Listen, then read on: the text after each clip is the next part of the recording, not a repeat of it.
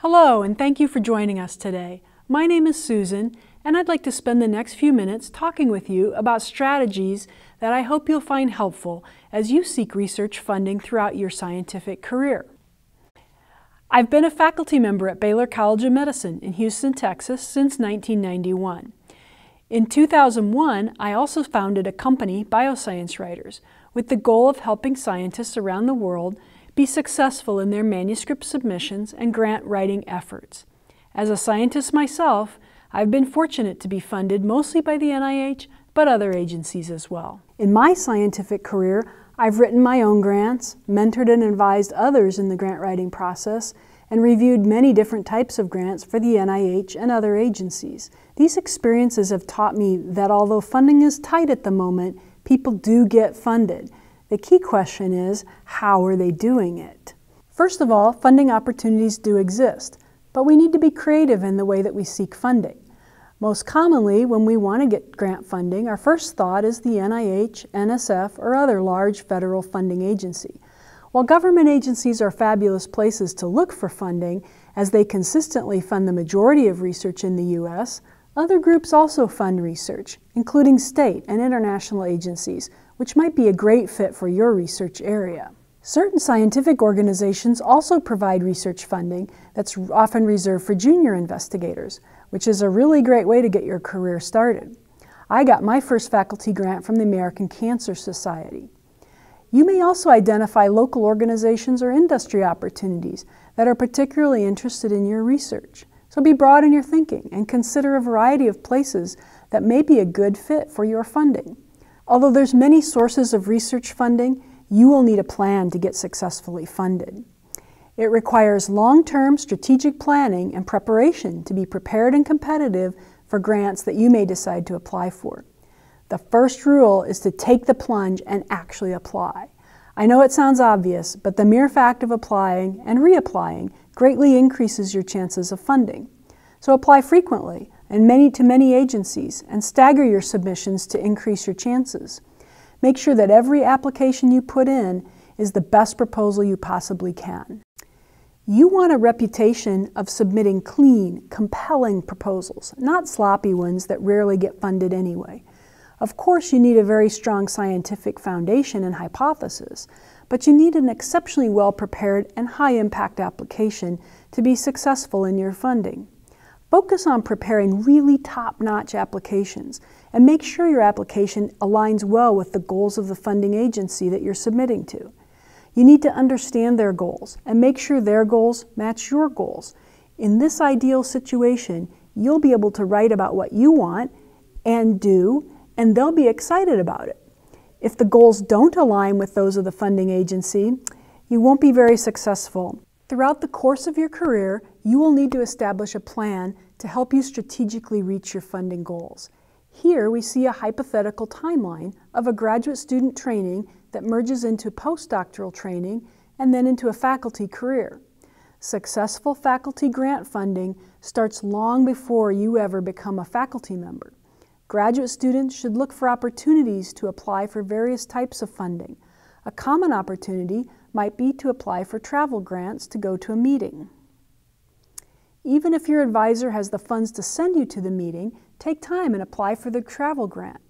This shows initiative and begins to build your funding portfolio. When I was a grad student, I got a Sigma Xi grant in aid of research. The money was small, but I learned a lot in the course of writing that proposal, and it set me apart from other students. Most importantly, though, it gave me the confidence that I could be successful in grant competitions, and it encouraged me to pursue a career in academics. You can list each of your grant awards on your CV, your resume, or your NIH BioSketch, and the reviewers of your next proposal will recognize these successes. Somewhere in the mid to later stages of your graduate student training or earlier stages of your postdoc training, you may want to apply for a training fellowship. You'll be most competitive for these kinds of fellowships if you've already started to build your scientific credibility, such as previous awards or funding, as well as papers that you've published and meeting presentations that you've given. By going to scientific meetings and meeting people in your scientific field, you will be building your professional network. The people in your network may someday become your collaborators or may review your grant application. They may have met you and talked to you about your work, and they're excited about your work and see that you're excited about your work. All these things will only help if they happen to be reviewing your grant. At later stages of your postdoc or earlier stages of a faculty position, you can consider applying for internal pilot money, which is funding that's often offered by institutions to support investigators who don't have very much preliminary data, but the institution feels that they have a very compelling idea that they want to support. Pilot funding is usually only enough to help you buy some reagents and supplies to get your project going and generate some preliminary data. The idea is that with this preliminary data in hand, you'll be able to leverage your ideas into additional larger funding, such as a Junior Investigator Award. These types of grants may be available from federal agencies or other sources, and they aim to provide young investigators who may have less experience and perhaps minimal amounts of preliminary data with enough money to move their project forward. You may be able to skip the Junior Investigator funding altogether and move directly into a sustainable, external, independent investigator grant. These are the types of grants that are renewable and can continue throughout your career to help you fund your research. In the NIH world, these grants include R01 and R21 grants. Following this model, each thing that you do at different stages of your career will build your scientific credibility, your confidence, and your skills, increasing your ability to apply and achieve the funding that you want and need for the rest of your career. At the core, though, all this strategy depends on the fact that you have a very strong competitive scientific idea that you're proposing to develop.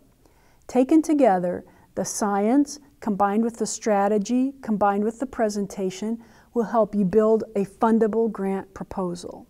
So we just talked about fellowships and research grants. So I want to take a moment to comment on some of the differences between training fellowships, which you might apply for at the earlier stages of your career, and research grants that typically will fund you toward the later stages of your career.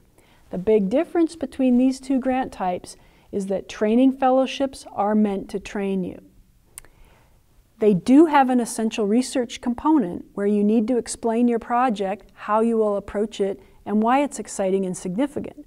But these grants also have a very large training component where you need to describe how you will be trained, what new opportunities you will have to learn as part of your fellowship, the people who will mentor you, how you will grow in years 1, 2, and 3 of your fellowship into a stronger and more versatile scientist based on the particular training opportunities available in your environment. These elements need to be very clearly elaborated when you write your training fellowship. Research grants, on the other hand, have a much different focus, almost exclusively on the science, the investigator, the significance of the problem being addressed, and innovative aspects of the proposal. You need to recognize the different goals of these grant types and write them accordingly in order to be successful with either one of them. To be successful with either training fellowships or research grants, you will need good planning and time management skills. Grant proposals require a lot of time to develop. It's not just the science sections, which are shown here in orange. In the NIH world, the science sections are known as the research strategy sections, and they're typically between 6 and 12 pages long. However, grant proposals also include all of the other sections that are listed here in black text. Some of these sections are short, only a half a page or less, but some of them extend into multiple pages, and many of them will require that you discuss issues with other people and get additional information. You will spend a lot of time writing these other sections. If you're writing a training fellowship, additional sections shown in the orange box are required. And in these sections, you will explain how you will be trained, which, as I mentioned before, is critical to the success of your training fellowship application.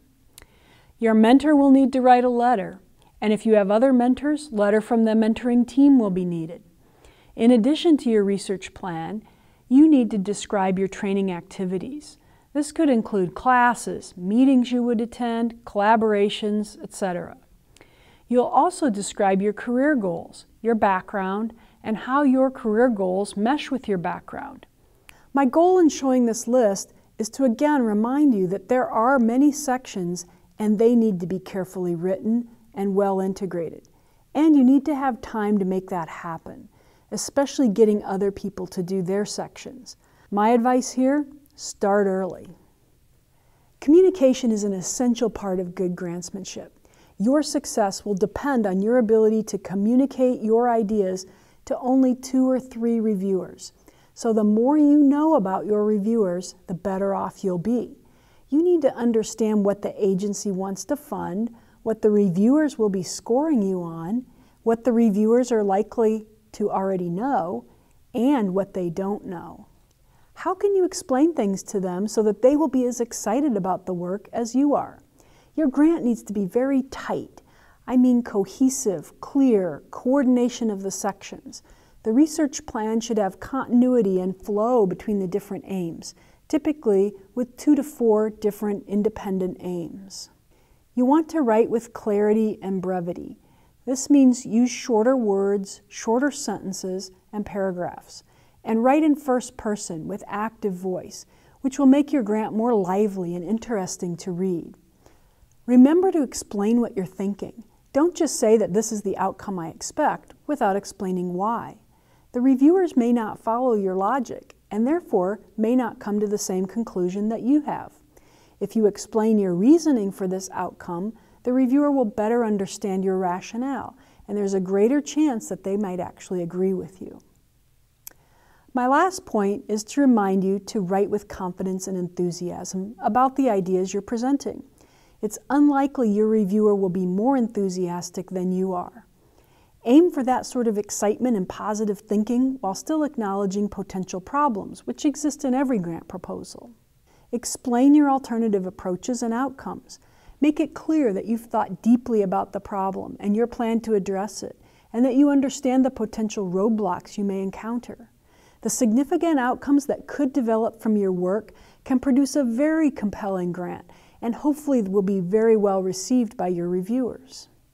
I hope this quick overview of a few key ideas will help you move forward in your career and start writing grant applications. Good luck with your proposals. At BioScience Writers, we understand that your ability to communicate your science effectively in a written format is essential for your career success. Our mission is to solve these competitive and high-impact challenges by providing you with the highest quality scientific publication, grant writing, and communication solutions, with an emphasis on an exceptional customer experience. Please contact us and let us develop a solution for you.